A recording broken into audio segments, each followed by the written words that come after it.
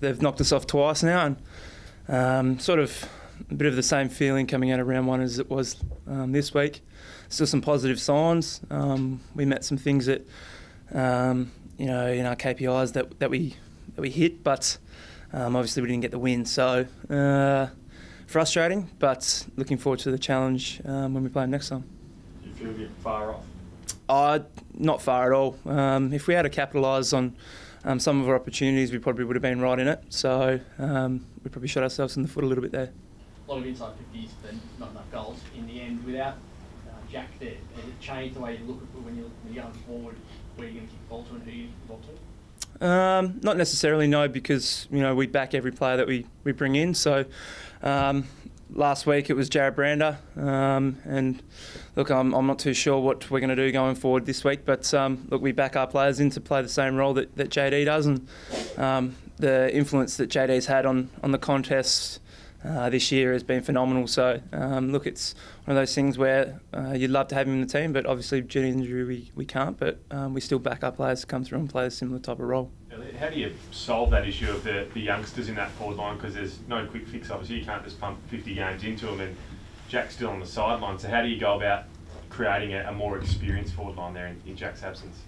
Yeah, it's quite tough. I think it's obviously just comes down to games and comes down to role base. So them being able to perform at their best and being able to execute their role to the best of their ability, it comes down to that. So I guess it's probably doing their homework at East Perth and then being able to sort of bring it when they come up and play some games for us. What is it about the Swans that makes them particularly hard to match up on? And obviously the only 2 losses this year, but what is it about them that makes them so difficult?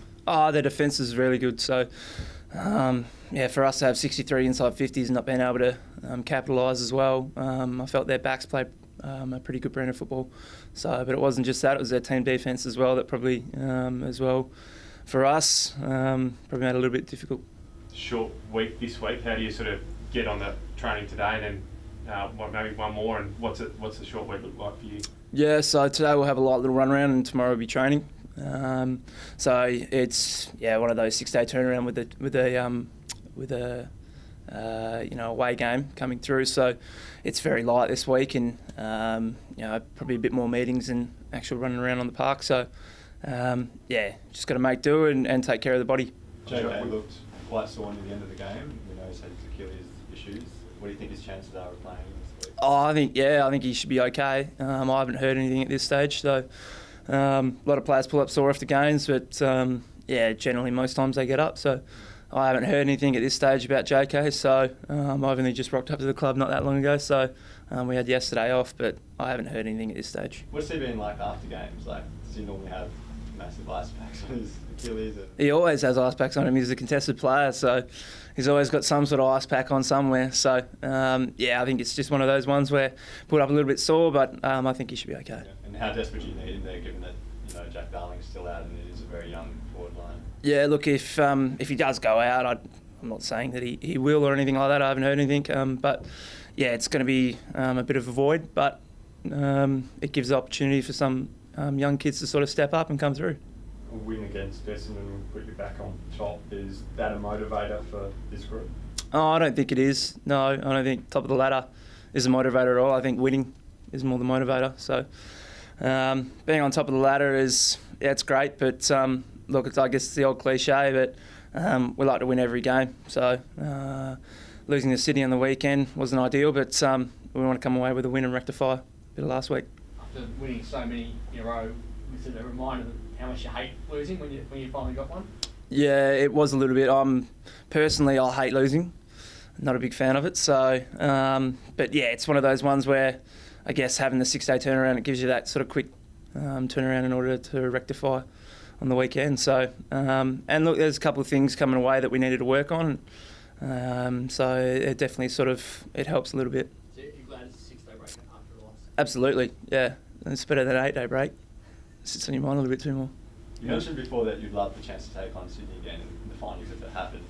What's it like when a team has a bit of wood over you? Are there any scars going into the next match, or what's that like as a player? I don't think there's any scars, nah. I think it's just one of those ones where it's probably a little bit more frustrating because personally I feel that we probably should have won, and we probably should have won in round one if we had to capitalise. So it's just a bit frustrating. So the confidence and the belief is there that we can beat them and we can take it up to them. It's just a matter of being able to execute it.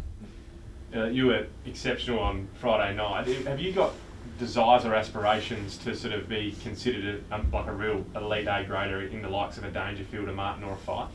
Not necessarily. I don't really look at it like that. I think for me personally, I just try and play my role for the team and play that to my best of my ability. So it's not like I think about that at all, but you definitely study these players and take sort of bits and spurts from different players and you learn from them to try and help you become a better footballer. So it's not something that sits on the mind too much. So when you say you want to become better, I mean, some have considered that you have similar traits to a player like a Nat Fife. Where is the improvement for you to come from there?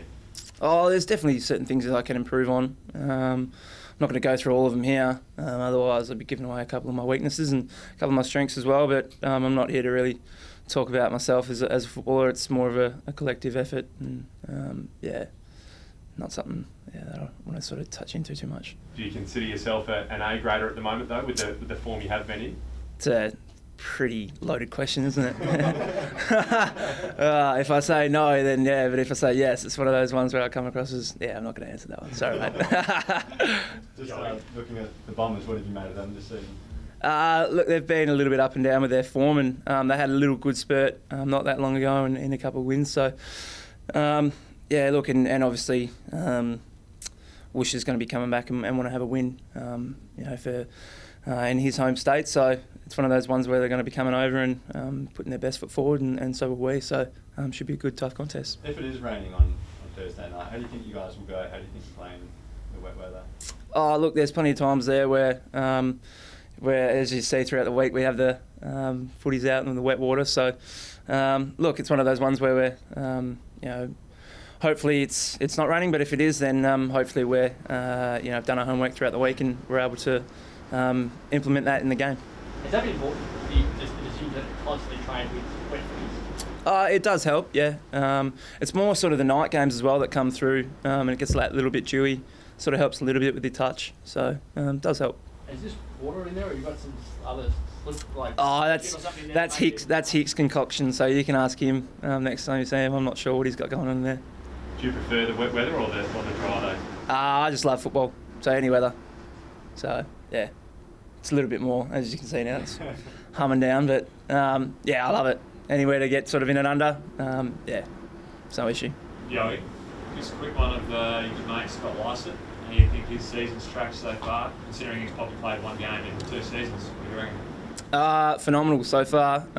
Obviously coming off his knee and his shoulder as well last season. To be able to sort of have the impact that he's had this season is unbelievable. So I guess that sort of shows that having a good, strong pre-season coming through can definitely help. So I feel that he's been able to play his role to the best of his ability. How do you feel about Thursday night footy? Looking forward to it. So it's whether it's Thursday night or Saturday night or Sunday afternoon, it's one of those ones where I just look forward to playing football. And as I said before, the 6-day break definitely comes at a good time. You've touched on the Bombers being a bit sort of flaky up and down a bit with their form. What are their sort of strengths? Because they look like with a Hurley and a hooker, they're pretty good at the keys, but they've got a decent midfield. What's their sort of strength, or what's their biggest challenge for you guys? Oh, look, their midfield is definitely one of the things that's probably a bit of a danger. So they've got a fair bit of talent in there, and once they get going, if they get the ball in their hands quite early, then they can be quite damaging. So, look, I guess it's a little bit of a cliche, but it's going to be a good midfield battle. But there's certainly a fair few backs as well for them that are pretty good as well. So, should be a good, tough contest.